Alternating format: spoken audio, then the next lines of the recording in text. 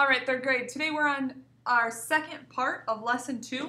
It's on page 12 in your science book. You'll also need your notes, all right? Page 12. Page 12. All right? Awesome.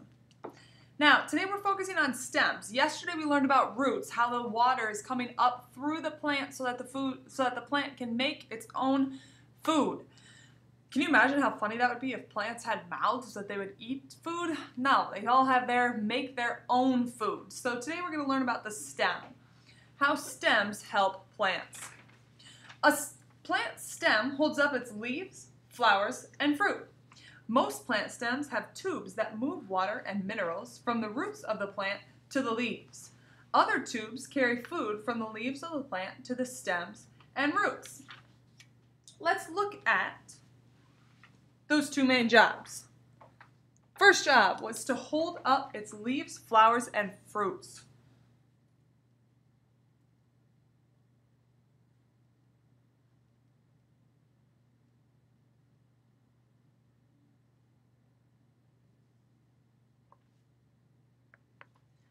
The second job then was to carry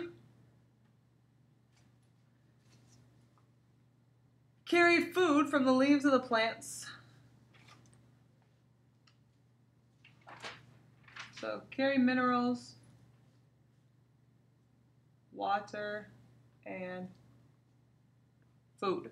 So it's carrying things throughout the plant, and then it's also holding up the leaves, the flowers, and the fruits above it. I'll get closer on that for a second so that you can see. If you need that for longer, please just go ahead and pause the video now, and then we'll get moving on.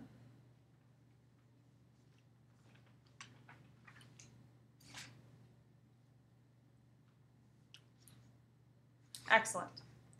Now, we have some special stems that we're going to read about too. The pictures show some different kinds of stems. Some stems, called stolons, are thin and grow along the surface of the ground. These stems can grow roots and a new plant. Some stems, called vines, grow parts that wrap around objects that support the plant. Now, one example that you might have seen of stolons would be strawberry plants. So strawberry plants spread out along the ground, and then new strawberries come from those stolons that are going out along the ground. Okay, those vines grow up, and if they can climb something, maybe it's a wooden trestle or something like that, and they actually wrap around and then keep going up. Wrap around and keep going up. Grapes grow like that. Back in our text. Notice how thick cactus stems can be. Cactus stems swell up as they store water. The stems shrink as the plant uses water. Cactus stems also have a thick, waxy covering to help keep them from losing water. This type of stem helps the cactus plant survive in a desert. So now we have some of those special jobs. Stolons grow new plants.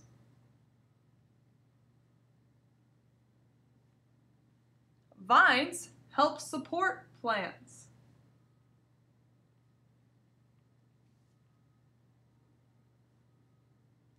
And then the cactus helps store water. Once again, I'll get close for you. All right, go ahead and pause it here if you don't have that. When you're done, go ahead and press play again.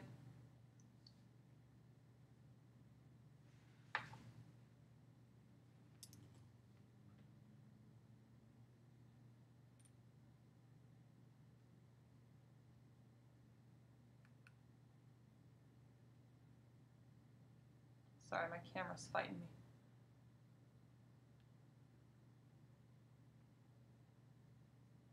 All right. So this is a blown up picture of the middle of that cactus. So you can see the spines on the outside, and then this is swelling as they're taking in more water. So the water's stored here, and that cactus is going to start swelling as it's holding all that water. Then water from the roots is what's passing through these tubes. So you got all these little tubes that's bringing that water up. Here's an example, a picture of that strawberry plant. The stolons from the strawberry plant are for growing new plants. Parts of some stems grow underground. When you eat a potato, you eat a stem part that is stored food underground. Underground stems can sprout new stems from buds, such as the potato's eyes. That's the dark spot on a potato, that dark spot in the middle, that's the eye of a potato. These parts grow upward and become new plants. Some plants have stems with special features that help them survive. For example, some stems have thorns, spines, or stinging hairs to keep hungry animals from eating them. The spines growing out of this cactus stem are a special kind of leaf. Now, I remember when I was little, my brothers and I used to go play in the woods a lot. We had some of these trees behind our house where there was like some different things that we'd build forts and stuff like that. And sometimes we'd get some of those stems stuck on our clothes. Those thorns or spines or stinging hairs, some of those would get stuck in our clothes as we were out in the woods because a lot of those plants didn't want anything to eat them like those hungry animals, so they had those to protect themselves. You can see some examples there. So potato, that stem was that food that's growing, right? If the roots there are the more narrow things, and then the potato is actually still part of the stem. There's an example of a vine. And then you can see a tree trunk is also a stem. That's a pretty big kind of stem, but it's still a stem. So, for the potato, you can write the potato stores food. Awesome. That's where we'll stop for today. We're done with the second part of our second lesson. Tomorrow we're going to have a video for science class, and then we'll pick it up again in our notes on Thursday. Make sure you put those notes back in your book. Just tuck it right in your book like this, and then go ahead and shut your book so that those notes stay safe and you can get an awesome grade on that. Thanks. Good luck on the rest of your work.